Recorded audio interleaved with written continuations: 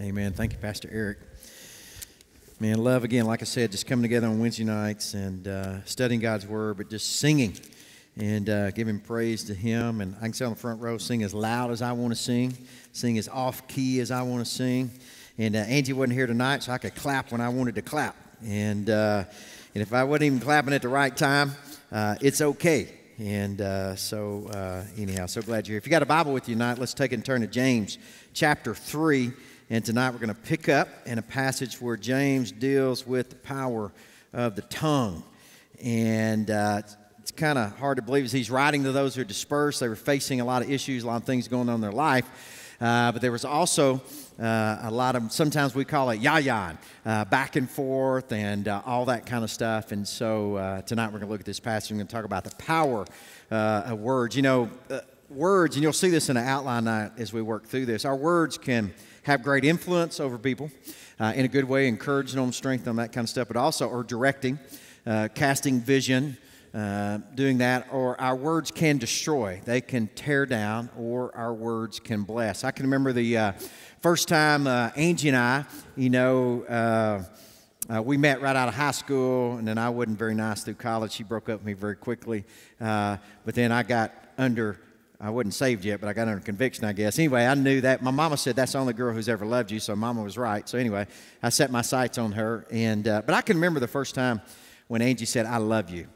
I love you. I'm going to stay with you. I'm here for you. I mean, those words. And ladies, I don't know if you realize this or not, whether you're married or not married, but your words have great power over men. I know you may say, well, my husband, he's a manly man, and I say something, he's like, well, he just grunts, But I'll just tell you from experience being a man, when Angie says something like, hey, you're doing a good job, I love you, you're so big and strong, okay. And it kind of makes you do that, and so she's really spurred me on. And sometimes when, in our marriage relationship, we always tell each other, if somebody's up, if somebody's down, the other spouse needs to be up, and vice versa. You don't ever get discouraged at the same time, but again, it has great power. So I remember her words do, and that is an ability that God has given each of us.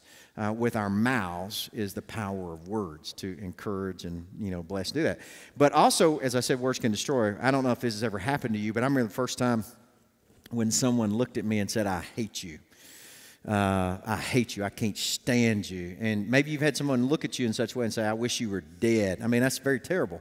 But the pain that occurs in that. Let me give you a word of advice to young men in the room who are dating someone.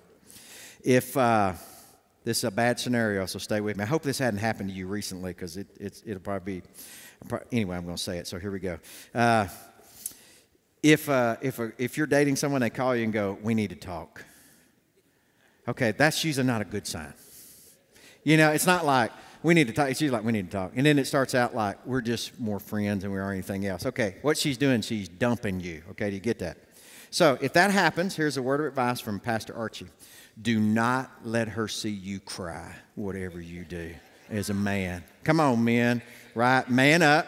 When she says, we're just friends, and you say, yeah, that's exactly right. Yeah, we're just like friends, yeah.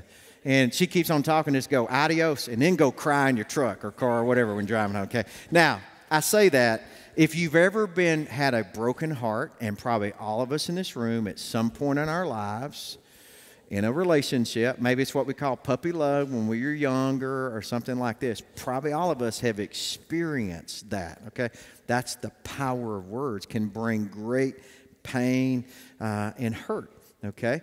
And so I can remember even sharing that with my sons, at times in their life. But God has really given us a privilege. Think about also, when we think about the power of words, and it's negative, I know, but gossip, what that does to people. Sometimes when I'm teaching for instance, sometimes in membership class, I bring this up, that I can remember one time, this happened at Central, I think, because I tell them, I say, just be careful what you ask prayer requests for when you're asking for prayer. You may say it's innocent. Here's what happened in a small group. Do we have any prayer requests here? Oh, yeah, I have one. Okay, go around. Yeah, we're going to pray for that. Somebody raises their hand and goes, yes, we need to pray for Brother Archie. and Miss Angie. Okay, now, in an innocent, you think, well, that's innocent. You know what that led to?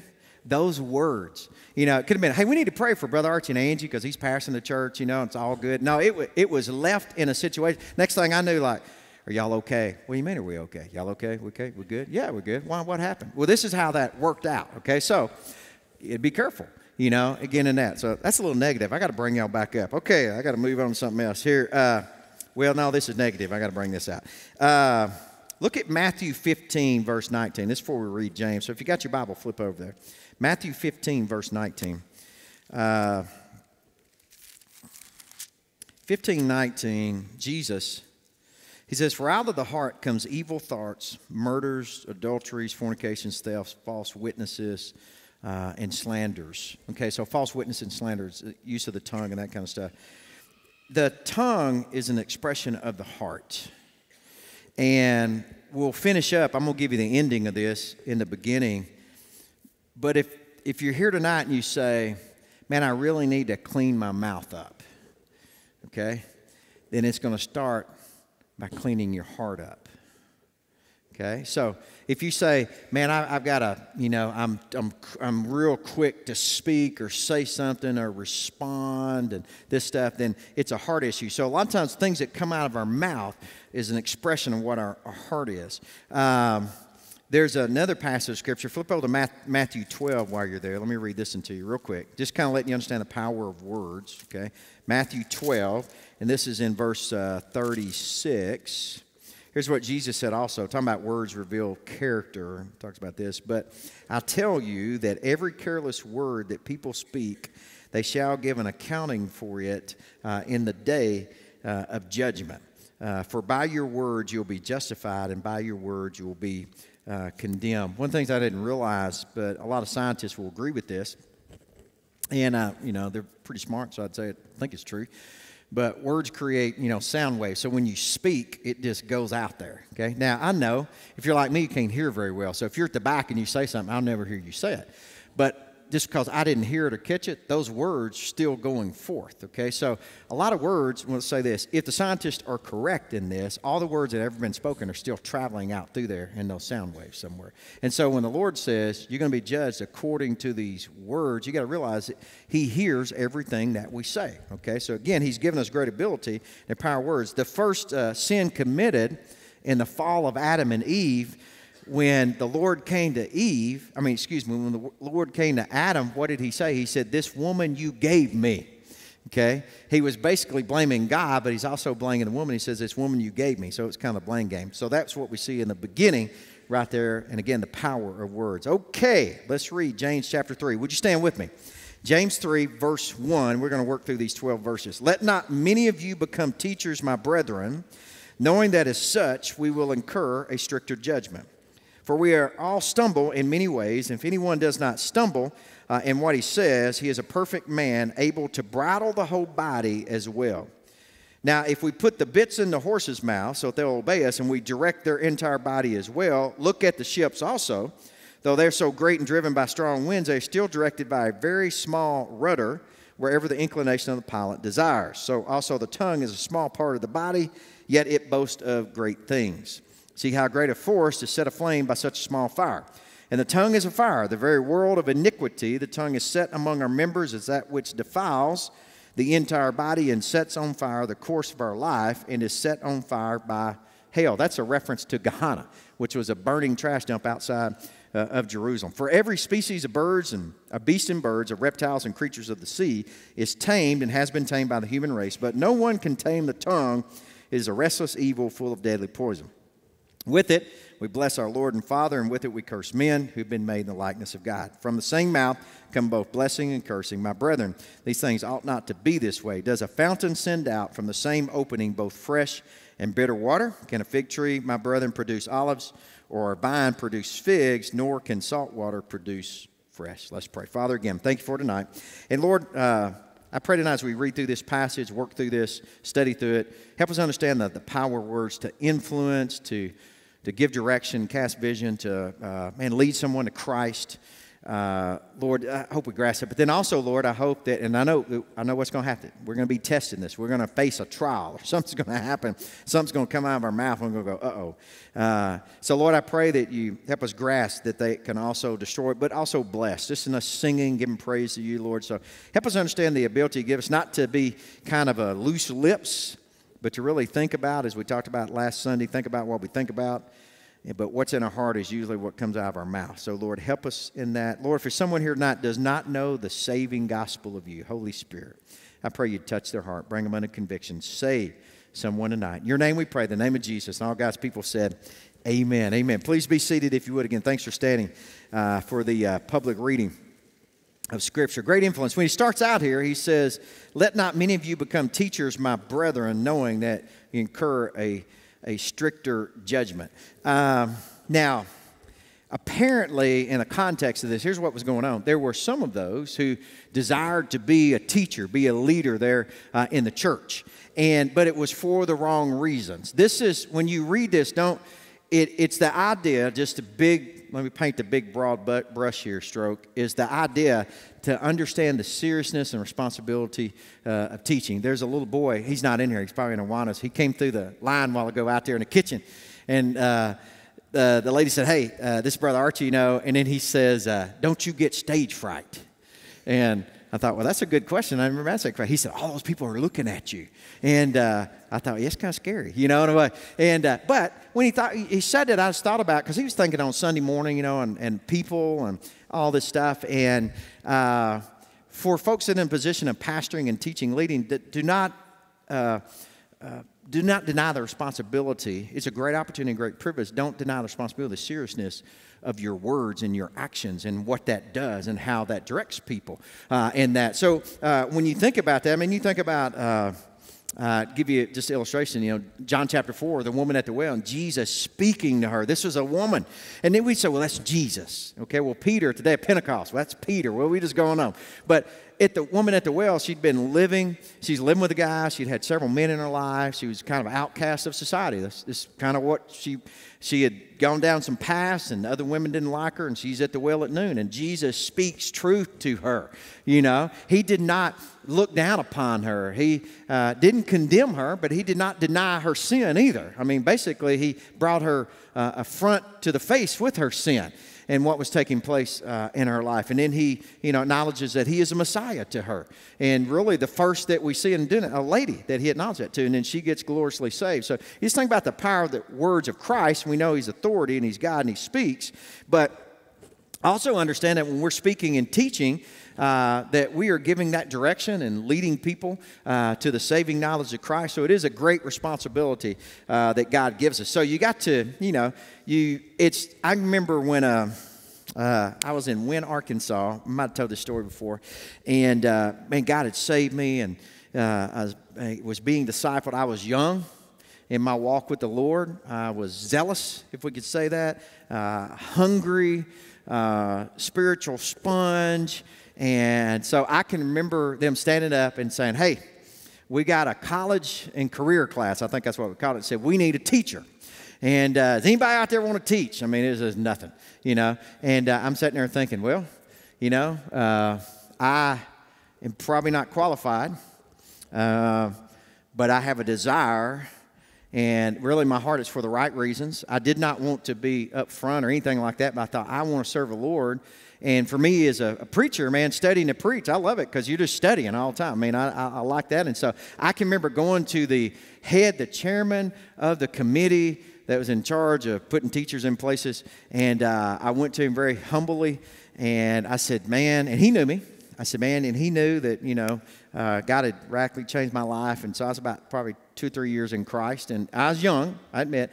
And I said, if you don't have anybody to teach that college and career class, I'll be honest with you, I'm not sure if I know what I'm doing. But I do love Jesus, and he saved me and changed my life. And I would like to try to lead that group. He looked at me and he said, we're really looking for someone older.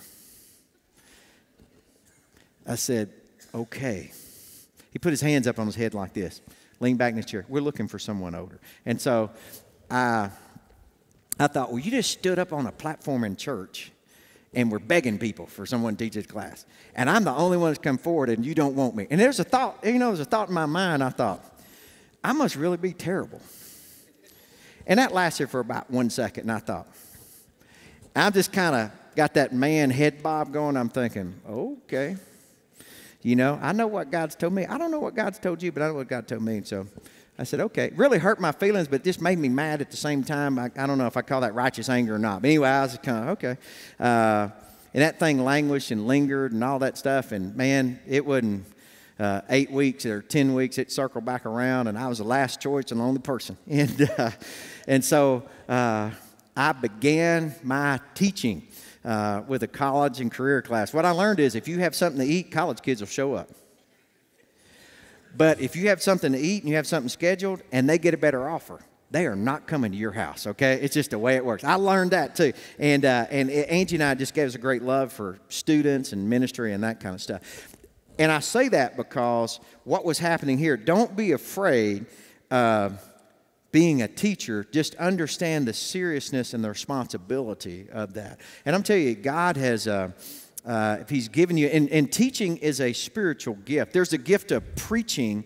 When you look in the Bible, it talks about the gift of prophecy in the New Testament. We're not talking about foretelling the future. It's a preaching gift is what it is. It's just a gift of, it's a black and white thinker. I'm trying to think who would give you an idea of a preaching gift. It's just, kind of like that. A teaching gift, and if you sit back and watch preachers, you will begin to see who has this gift of teaching, who has this gift of preaching. They're both sharing the gospel. It's just a different deal. And sometimes what happens, folks are drawn to people who have those type of spiritual gifts. You'll see it even among those who are teaching in small groups too. In regard to that, they give teaching. Man, if you got that spiritual gift that God's given you, love to study, love to expound the Scripture, don't be afraid of being a teacher. Just understand that He's very clear that you got to be careful about what you're doing, and you got to be grounded in the Scriptures. It is also okay if you don't know everything, but yet you're studying and you're preparing to do that. When he talks about a stricter judgment, there is if you got your Bibles, flip over to 2 Corinthians chapter 5 real quick. 2 Corinthians chapter 5 says this. For we must all appear before the judgment seat of Christ, so that each one may be recompensed for his deeds in the body, according to what he's done, whether good or bad. Now, when we read that passage there is a bema seat. There is a great white throne judgment that's going to occur for every unbeliever, for everyone who's not saved, for everyone who's not born again, all through the course of the history of the world. There is a great white throne judgment is going to happen. For all those who were thrown off the ships, died at sea, got put in the ocean, they're going to, their soul, their spirit, they're going to appear before the Lord, and there's going to be a great white throne judgment. Names not written in the Lamb's Book of Life. This is where, also the Bible says, and the books were open, okay, that, and the deeds are recorded of people in those books. Your name's not written in the Lamb, and the book was open, Lamb's Book of Life. Your name's not in that book, you're cast in the lake of fire, okay? Nobody wants to be at that judgment seat. But there is the bema seat, which is a judgment seat for believers. Now, please understand, don't get this mixed up. You're not going to be judged for your sin at the bema seat judgment because it has been forgiven by the blood of Jesus Christ. Somebody's got to say amen on that one, okay? Amen, right? So our sins are forgiven. Jesus is not going to bring up and say, Archie, you are sorry, low down person, you did this, and I can't believe you did that. No, that's not going to do that. What the bema seat judgment is a place of rewards for those who have served the Lord, been obedient, okay? For every believer, what it is. So there is that bema seat's going to occur. Now, so what he says in that in a stricter judgment is the idea of the seriousness of teaching, but it can also be in God's, working in your life, His will for your life, of that judgment, the bema seat, maybe saying, well done, good and faithful servant. That's there. Maybe you're teaching in the outreach of that. For instance, there was a Sunday school teacher in 1800s, and he was teaching Sunday school, and a young boy shows up, 18 years of age. He gets embarrassed in the Sunday school class. It's called Sunday school because they really taught school on Sundays. That's kind of how that originated in that. But he got embarrassed in the class because when they asked him to turn to the book of John, he did not know where it was in the Bible. And so the teacher kind of rescued him in that. And if you're a teacher, you'll learn this teaching small group. You got to be very careful about how many of you, let's be honest, have words in the Bible you cannot pronounce? Okay, when you're like me, the preacher, you just kind of blow through it real quick. Anyway, no, you try. Hey, there are software programs you can purchase that can have an audio system. You can punch on that word and they'll pronounce it for you. I've got one of those. That computer, that woman on that computer said that word 10 times. I still can't pronounce it. Okay, so anyhow. But you know the embarrassment if you're reading a word that you can't read or understand or, that, so you have to be careful of that. Well, anyhow, this happened with this young man, got real embarrassed, apparently left. The Sunday school teacher goes by where this man works. Probably heard this story. 18 years of age. He's a shoe clerk.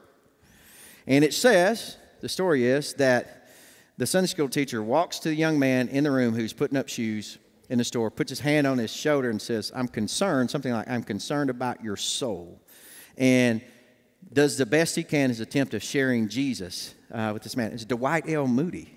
Okay, Dwight L. Moody. This Sunday school teacher introduced Dwight L. Moody to the Lord in the 1800s. And if you don't know who he is, go look him up. I mean, just his preaching and evangelistic zeal and all that stuff. So again, the power words, and just a Sunday school teacher who was nervous, but who was being obedient of teaching and doing that. So that's kind of verse 1. Now, it says, for we all stumble in many ways. And if anyone does not stumble in what he says, he's a perfect man, able to bridle the whole body. Now, what the tongue can demonstrate is our shortcomings. How many of you might have had, we're on anger in a couple of weeks, but how many of you might have had an outburst the past few days? Have any of you ever said something you wish you'd not said? Let me just say that. Anybody?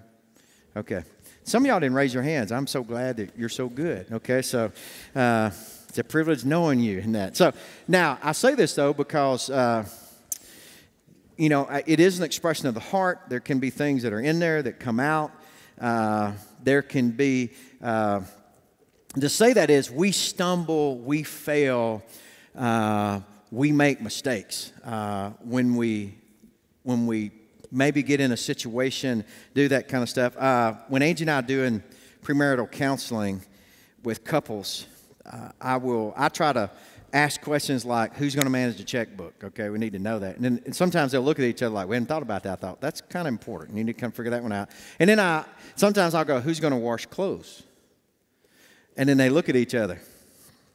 And so y'all might need to work on that one, because the man's like, my mama washed my clothes for me. And the girl's like, I'm not your mama. You're going to wash your own clothes. And anyway, never mind. Okay. I'm going to keep on doing marriage counseling after this thing's over with tonight. Okay. But what I always share with them is that when you have a conversation, because of the power of words in a marriage, and if you've been married for a long time, you understand it can be hurt and pain or lovely. I mean, you can do this, but I talk about elevating your voice, When one spouse gets here, the other one does not need to try to top that spouse and go here, because it does not end up well. You can start out having an argument, a discussion, let's say that, about how to hang your clothes on a hanger.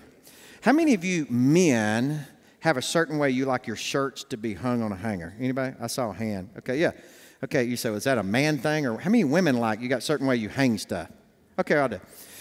You can start out by not hanging that shirt on the hanger in the right way, and it can get elevated because of the tongue to the point of where someone says, my mama told me I should not have married you, okay? Don't bring mama into the marriage deal, okay? That's not good, okay? So, that's not even my notes. I have no idea where that came from. So what it does, the tongue can demonstrate our shortcomings. It can demonstrate what there. We can stumble. We can make mistakes. But he goes on and he says, if we put bits into horses' mouths, they'll obey us. We can direct their entire body. So what he uses the picture here of if you're a horse person or whatever bit, let me tell this story. I think I've shared this before. When I met Angie, at this horse show, and I decided she's the one for me, okay? It took about 5 years to get to that place. But anyway, so she's one of me. I go and I tell the guys, I said, I need to buy a horse. I need to come back with a horse next week. And they said, do you know how to ride? I said, well, I rode a Shetland pony. And I said, it's different. And that's when they tell me, they said, there's a horse for $400. It's a paint horse. We know where it is. I said, okay. And so we're coming back somewhere that night. It's late.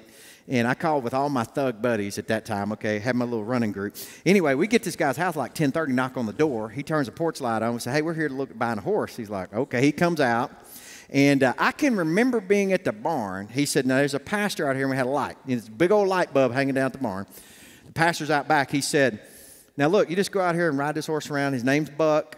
You know, he's a little high-spirited. Be okay. We got the light here. You can see. And I can remember, before I grabbed that saddle horn, him saying something like, have you ridden a horse before? I remember that. And so this horse had a bad habit. When you grab hold of it and sling up, he would throw around like this. I don't know what that's called, and that's a bad discipline, but he would spin around. The point is trying to flip you off the other side.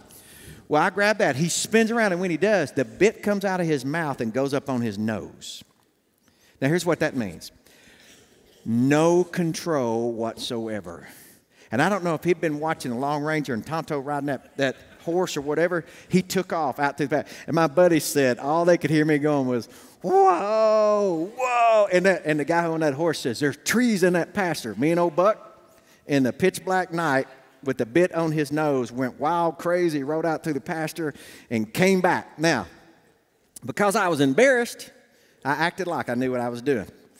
And when he got back, I jumped off that horse and I said, sold, I'll take him right there. You know. Now, I say that because what I learned is, you know, have that bit upright and you get it in his mouth, you could direct him around when it's out of his mouth. Now, a small bit that directed a 1,000-pound horse, okay? It's the same thing of a rudder on a ship. And what happens is your mouth can direct your body and your actions.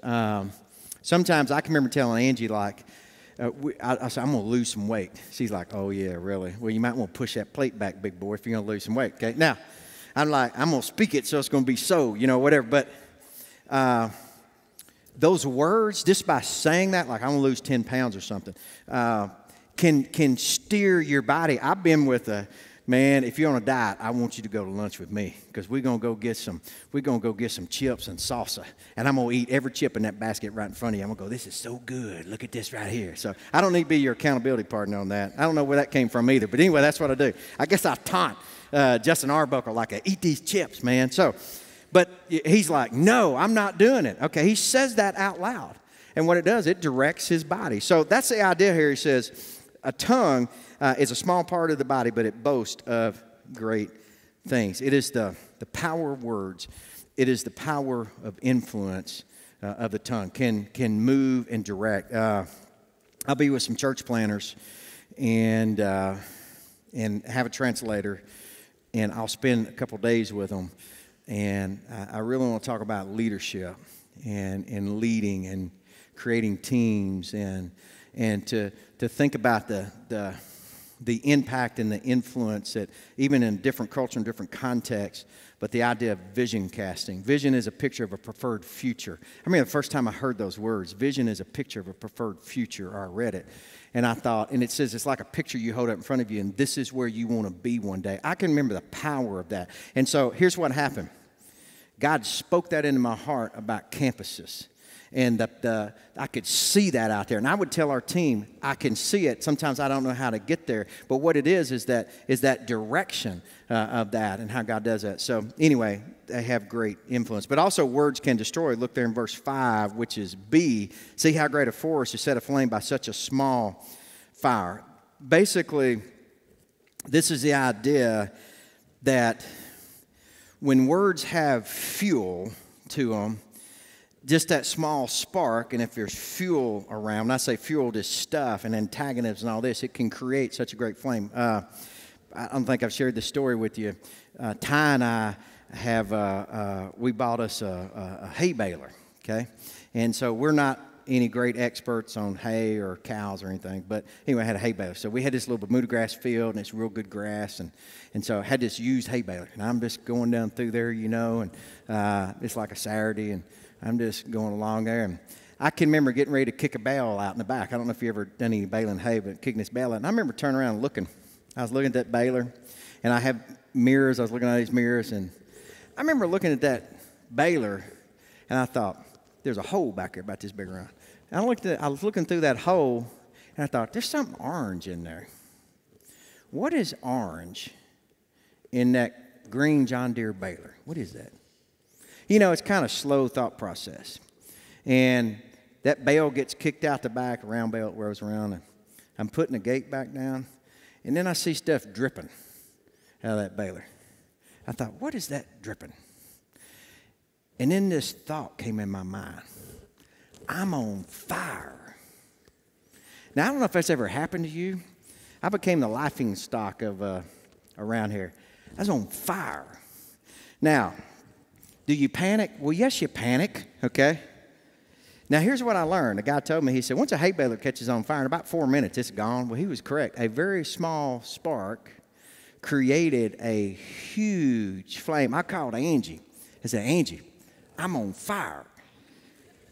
She said, and she knew where I was, and she was about 3 miles away, and she said, oh, no, I see the smoke. Here's the embarrassing part.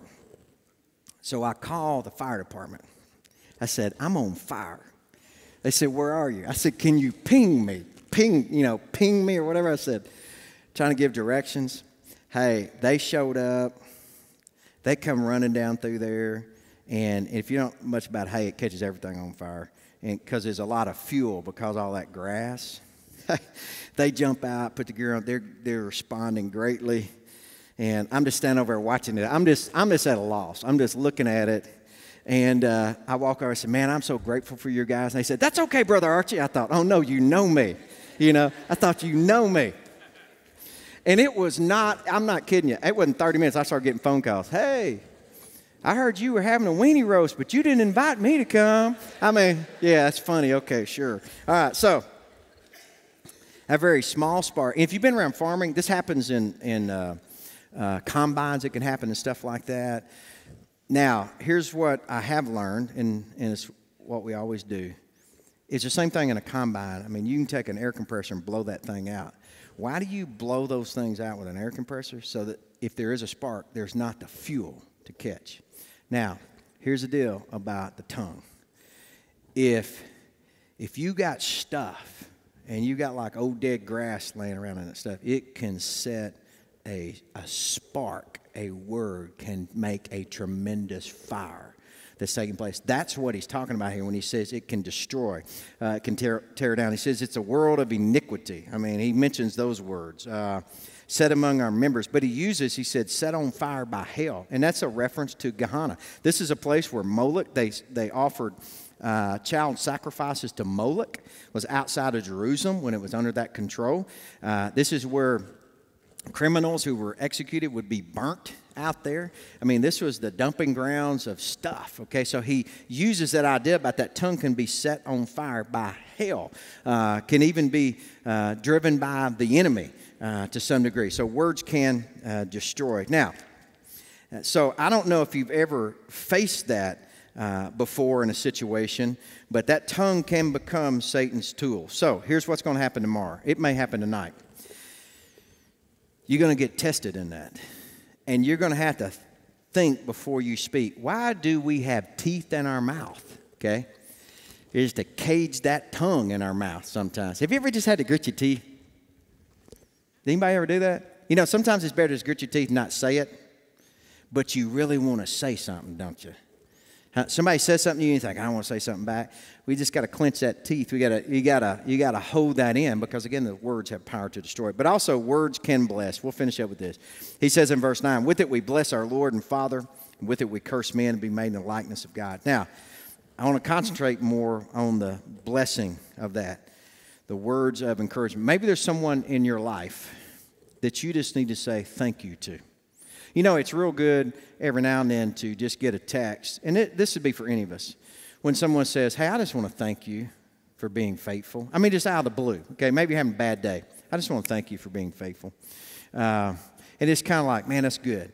I mean, that's an encouragement. It blesses. So he says, with it we bless our Lord, but what he's saying is you can't be blessing the Lord and then tearing somebody else down over here. That's why he says you can't have fresh and salt water out of the same, and trees can't produce different fruits. but you can bless others. Maybe there's someone you just need to bless. Now, I'd say number one, bless the Lord, okay? Bless the Lord, oh my soul. I mean, say, Lord, man, I just bless your name. I give you glory. I praise you. I honor you. I say hallelujah to you. Or maybe it's just with a spouse where you just say, hey, I love you. You know, you guys have heard my story. My family was not verbal, you know, growing up. I never heard my grandfather, who was my best man in my wedding, really say, I love you. Not even when he got, you know, I'd tell him I love me on the phone. He'd go, me too. I've shared that story. I didn't know what me too meant, but he just couldn't say that, okay? It wasn't verbal. Maybe in your family, you need to tell somebody, hey, I love you. Maybe you just need to assure somebody, say, hey, I just want you to know I'm with you.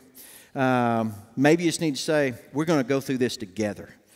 There's a lot of things we face in life. If someone will just come alongside of us and speak those words that will bring blessing in life, say, I'm going to go through this with you. Hey, this is not easy, but I'm going to walk through this with you. If we go down, we're both going to go down at the same time. Now, that just is an encouragement when that happens. So maybe there's someone, maybe there's a child that you need to bless them. Do you realize that you know, it's a love language. A lot of love language is verbal affirmation. Somebody, you can buy them gifts. You can wash their car, an act of service. You can vacuum the floor. You can do all this stuff. And by doing that, you're expressing that you love them, okay? Because really, that's your love language. Acts of service or kindness or quality time. When someone does that in your life, that's really speaking truth that they love you. So you respond that way. So you're speaking two different languages. They're verbal. They need to hear, I love you. How many of you would say your love language, now this can be in a kid too. If you're raising children, you may know. You ought to be able to look at them and figure out what their love language is. They want you to spend quality time with them. Or they want acts of service. They want you to do something for them. That's how they know love. Or they need verbal affirmation. Or their physical touch. You just need to touch them, and that's a communication of love. But how many of you would say, my love language is verbal affirmation? Anybody like that? Nobody's verbal? I like to hear. Hey, I want Angie to say, hey, big boy, I love you. I'm like, yes, ma'am. Come on. But I'm also, hey, really, you may see us holding hands. Why is that? She knows, man, hey, when she's holding my hand, I'm like Superman, you know. Okay, so if she says, I love you, and she holds my hand at the same time, I'm like, woo, you know. Now, who do you need to speak that into? You may have a child that their love language is verbal affirmation. You just need to say, I love you. There is the power of words to influence, to direct, to cast vision, to move people forward, to let them see what could be and what should be. Let me say that one more time. Your words can influence people and help them see what could be and what should be. Man, it's the power of those words, kindness and love. They can also destroy. They can tear down. They can hurt. And usually hurt people. Let me say that one more time. Usually what happens is that hurt people. And so maybe there's some fuel that's in here. We'll call it dried grass in there or something that's just, that come out. You may need to do some looking. So, but then words can also bless. So if you want a clean mouth, you got to get a clean heart. Before I came to Christ, I ran with a group of people, I'd say use bad language. And young men, we just use bad language and stuff. Wouldn't use it in front of girls. Would never use it in front of Angie. But when God saved me, He not only got my heart, but He got my mouth. Now, I wish I could say that it was just automatic at the day that I got saved. I will say what He did is He took dial soap and did a good washing on the inside.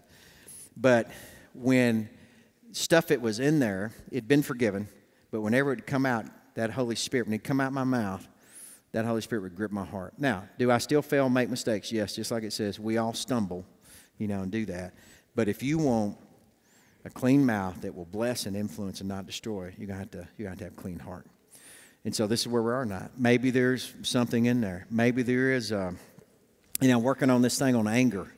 Sunday after next, and just working through that passage and where that stuff comes from and how it boils up. Maybe there's some stuff that's in there. You say, Lord, I just give you control. I surrender completely to you. I submit to you. Lord, do a cleaning within me.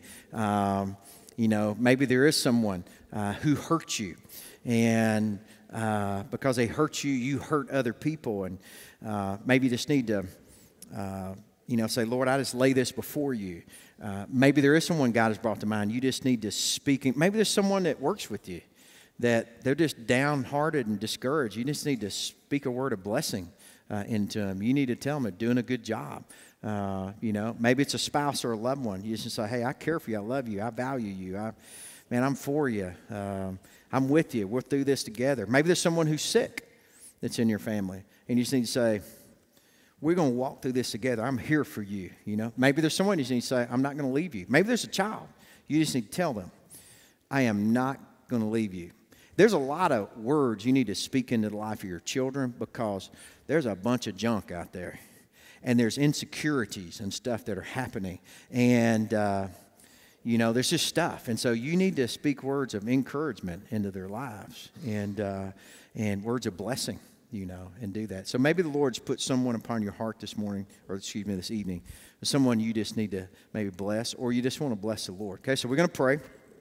I'll be around afterward if you want me to pray with you or talk with you and visit with you some more. But I want to pray. So let's just go before the Lord right now, tonight. Father, just in the name of Jesus, we come to you. And Lord, I pray that we do understand the power of words. We grasp that and the power of the influence, Lord, that you have given us to help give direction, direct in a godly way, to help people understand who they are and you. Lord, the power of words when we speak the gospel, tell the story of you, Lord Jesus, and how just the story of you, death, burial, and resurrection, and how Lord, through the story of the gospel and the power of the Holy Spirit moves it just by speaking those words of truth that people come into a relationship with you. And so, Lord, if there's someone here tonight that does not know you, Father, I pray that, Lord, there's that conviction of sin and there's that desire to repent and to be right with you and that, Lord, right now they would call upon you and say, Lord Jesus, I love you, and Lord, I'm a sinner, and Lord, I repent of my sins, and I ask you to save me and forgive me of my sins. Lord, I pray that would take place tonight. But, Lord, also, too, tonight, maybe there's someone that has hurt someone here, and because of that hurt and pain, it's this lashing out that comes out. And Lord, we don't deny that pain or deny that hurt, but Lord, I just pray you would heal that hurt. And so maybe even tonight, someone just needs to pray and call upon you, Lord Jesus, and ask for a healing and renewing. And too, Lord, just to give the ability to forgive. And Lord, we can only do that because you've forgiven us, and not to hold that grudge or have resentment and stuff, Lord. So, Father, I pray it's not. Maybe there's someone that's come to mind that someone needs to speak a word of encouragement into, to bless them, to share with them, to maybe tell them just that they love them and care for them. So, Lord, I pray, Holy Spirit, I believe that you're the one who brings those things to mind. And so, Lord, I pray we'll take those steps of action, whatever it may be. Lord, you're good, you're holy, you're just, you're righteous, and we just say amen, hallelujah, and thank you, Jesus. We pray this in your name, in the name of Christ. Amen. Amen. Hey, our men are here. They're going to take an offering tonight. And we do this at the end, especially on Wednesday nights.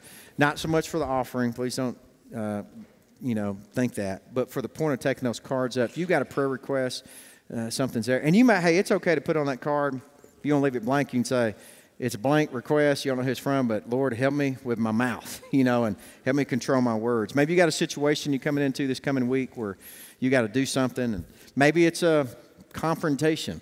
And where you just need wisdom, discernment. We'll be glad to pray for you in regard to that. Hey, I want to encourage you to be here this Sunday. I think it's very important. I think there'll be some folks that'll be set free in any of our campuses as we talk about guilt. If you're like me and you have a past like me where you walk down some dark paths, okay, that stuff from the past is like an octopus in a way, I'm kind of scared of the ocean, so I don't know a whole lot about that stuff. But anyway, they've got tentacles, it just wants to reach out and grab a hold of you and drag you back down. And so there can be something in the past where the enemy, the voice from below, the voice within says, you're not good enough, you're terrible, you're low down, you're sorry. Let me just encourage you with this. If you had confessed your sin before the Lord God Almighty, you've been cleansed and you've been set free. So that stuff there is not conviction of the Holy Spirit. That's just a guilt, emotion that's welling up and doing this. Okay, so I believe this week, and the series has been really good, there'll be some folks be set free. Some of you are dealing with stuff that you've been forgiven of, and you got to walk in forgiveness, and you got to understand. Now, some of you may be dealing with conviction that you need to repent of, and so that's another story, and we'll cover that too. So again, I want to encourage you to be here, and then next week it'll be anger. Hey, God bless you guys. It's 20 after 7. Do not forget your kids tonight as you leave, okay? Hope to see you back.